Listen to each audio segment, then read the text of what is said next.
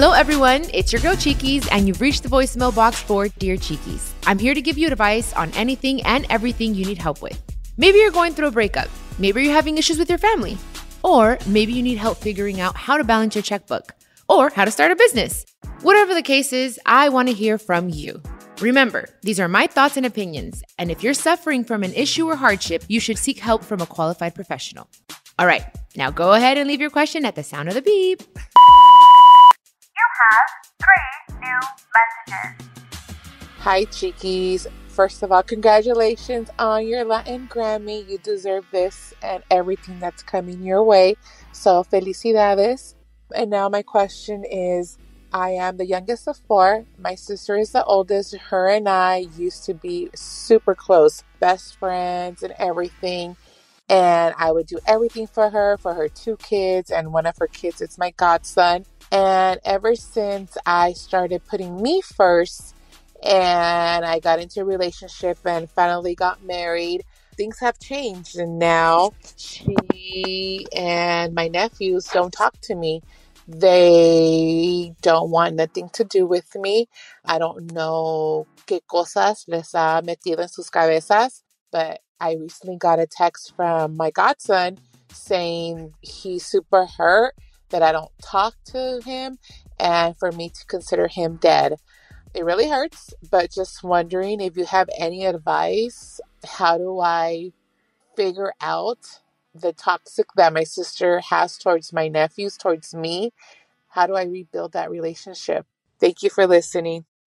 Oh, Jessica, I'm so sorry to hear that. That's hard, and I can hear the pain in your voice. And thank you for, congratulating me for my Latin Grammy. I really appreciate that. Okay, look, this one's tough because it's family and it's your sister, and you guys know I love my siblings so much. It doesn't sound like you've given up and lost hope, which is good. Unfortunately, I don't know your sister, but it sounds like she got used to you being available and always being there. And now that you're not, because you're putting yourself first, which I think is a great thing, and you found someone that loves you, I think your sister should be happy for you. But for some reason, she's not. I mean, there's always 2 sides to a story. Look, I would say try to say, even if he said, consider me dead, just say, I'd love to speak to you in person. If you would give me the opportunity to hear me out, I'd like to hear you out. Let's have a conversation. I think that's the best thing you could do, is at least try, even with your sister. Say, hey, I don't know what's going on. I don't want to have this tension. I'd like to hear you out. If I did anything to offend you, I'd like for you to tell me in person and for you guys to talk about it. Hablando se entiende la gente. Now, if that doesn't work, then that's where you have to just respect their decision and leave it in God's hands and move on with your life. As long as you know I tried and that door was shut, it's okay. At least you tried. You knocked on that door and it didn't open, but you can go on with your life at peace and knowing that, hey, this is what I do, because one time I had a falling out with my cousin and she had a reason to be upset with me. Absolutely. And she didn't want to talk to me. And I said, look, the doors to my heart and to my home will always be open for you when you are ready to talk to me. And thank goodness, after a while, after a year, we started talking again. So I think if you just leave that door open, leave your door open, even if they don't want to let you in, I think that's great. Again, I'm so sorry that you're going through this. I'm happy for you, though. You found someone that loves you. You're in a relationship. That's beautiful. Y la gente que realmente te quiere y quiere lo mejor para ti, they're going to be happy for you. Van a estar contentos and they're going to support you. So I hope it works out, though. I really do. I hope she answers, and I hope you guys get to talk, okay? Sending you a big, big hug, Jessica. Thank you for your question, and I'm going to be praying for you. All right, so our next question is from Gia. Hi, Chiquis. I just wanted to let you know I do enjoy your podcast every Monday morning. The only question I have for you would be, I'm struggling where my life is at the moment. I have been divorced for the past 3 years now, and I had to live back with my parents. And the only thing that I do sometimes get embarrassed about when I do go on dates, when they ask me where I live and I tell them I live with my parents.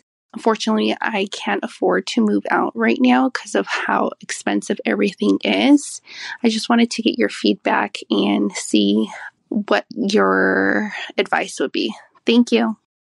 Okay, Gia. Well, first of all, that is nothing to be ashamed of. I think after the pandemic and everything that's going on in the world right now, everything is very expensive. So you need to be patient with yourself and compassionate with yourself in regards to that. And whoever you're dating is going to understand that. And I think the best thing here is always be honest. Don't start a relationship or anything with a lie. You know what I mean? Like, you don't have to say, oh, I'm staying with my mom just for a little bit. Like, just say, you know what? Times are tough. I moved back with my mom. I feel safe there. I'm happy there. Because what better than to live with your parents? I think I would have probably stayed with my mom forever. I'm not even going to lie. Hopefully he has a house you guys can hang out at. You know, I don't know. But I think the best thing you could do is just be honest, babe. Just straight up. And don't be ashamed of that, because we all start somewhere. And sometimes, yes, we have to take 2 steps back to be able to leap 5 steps forward. It's okay. Just be patient.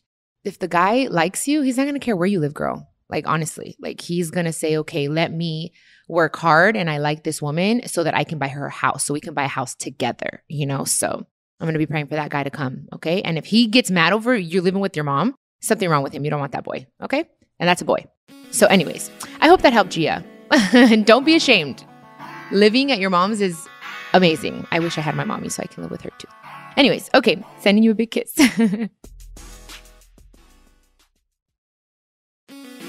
All right, guys, our final caller didn't leave a name, so I'm not sure who you are, but let's hit the play button and see what the question is. Hi, Chiquis. My question is, what do you think about religious? In my situation, my family is Christian, and my mom really believes in Christianity and all of those things. And right now, she really wants me to go to church with her and stuff. But I believe in it, but I don't really like going to church. There's a lot of things you can and cannot do, and it's really hard. So what do you think?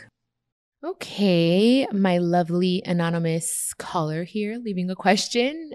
Okay, that's tough. It's tough because that's your mom. We have to respect them, you know. And I think it's a little harder, especially in our Latin culture, because it doesn't matter how old you are. You're always going to be a little girl in their eyes. You know what I mean? So it's like, a la mamá se respeta and whatever they say. And I totally get that. But little by little, she has to also understand that you have to live your life, you know, and make your own decisions. Maybe you should compromise with her. Maybe I can't go every Sunday. You know, maybe I'll go once every month to keep her happy, to keep her at peace. Be like, look, mom, no me gusta, creo en Dios, no ando haciendo cosas malas. I'm a good girl, but I don't want to go to church every Sunday, you know? But I'll go once a month with you. You know what I mean? Like, I think compromising would be good, especially because she's your mom. And it's okay. I know we're not going to get into it, but I feel you on, like, you know, sometimes churches, not all of them, some, you know, I've had bad experiences myself. So sometimes it just doesn't feel right, you know, and that's okay. But that's the best advice, honestly, I can give you, babe, is just maybe compromising with her and going once in a while. Just not because she's telling you, but just to give her peace. You know what I mean? Darle ese gusto a tu mamá. That's what makes her happy. So sometimes we just got to give and take a little bit. You feel me? So that's it, because it's a little tough there, you know? But thank you for your question. And muchísimas gracias a Jessica, a Gia, to our lovely anonymous caller. I hope you all have a really great week. I'll be here next Wednesday answering even more questions. You can submit yours at speakpipe.com/Chiquis and Chill podcast. Ya saben, los amo. Besitos.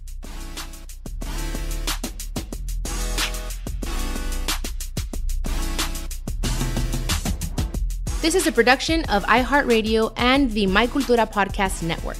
Follow us on Instagram at My Cultura Podcast and follow me, Chiquis, that's CHIQUIS. For more podcasts from iHeart, visit the iHeartRadio app, Apple Podcasts, or wherever you listen to your favorite podcasts.